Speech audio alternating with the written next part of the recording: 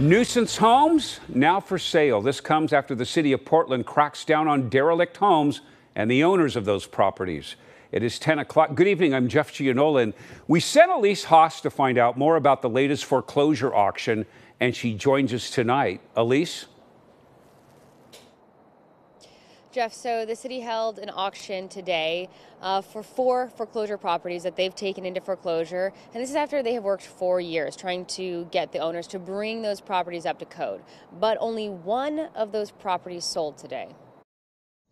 On a quiet dead-end street in southeast Portland sits this rundown house. Neighbors say it's been vacant for well over a decade. All property owners are required to maintain their properties to minimum standards to ensure the safety of their properties and to make sure that their properties don't become nuisances for their neighbors or the community at large. The city says they try to work with owners to get their vacant properties back up to code, but if they don't comply... As a last resort, when all other efforts to try to get property owners to comply have failed, we can pursue a foreclosure process to make sure that they are no longer a nuisance to the community.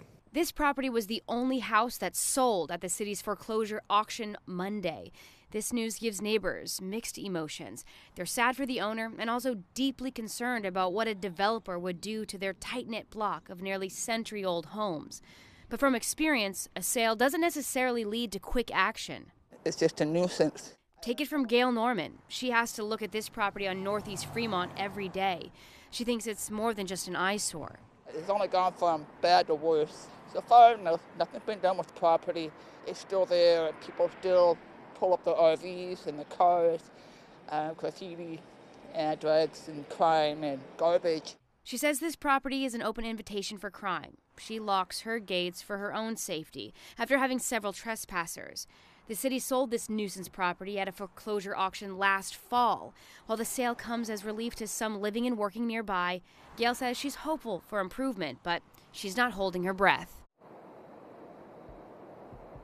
The city's criteria for foreclosure on a house includes the property must be vacant, a repeated source of nuisance complaints and repeated costly cleanups by the city, often a repeated source of criminal behavior or fires and calls from police, and or a long-standing case with no movement and extremely high lien balances, typically greater than $250,000. That makes selling it by the owner difficult, if not impossible. And there are 3 other properties that the city still has on its foreclosure list that didn't sell today. 2 of them were in southeast Portland, the other was in northeast Portland, and those are going to remain on the city's foreclosure list and be sold hopefully at the next auction.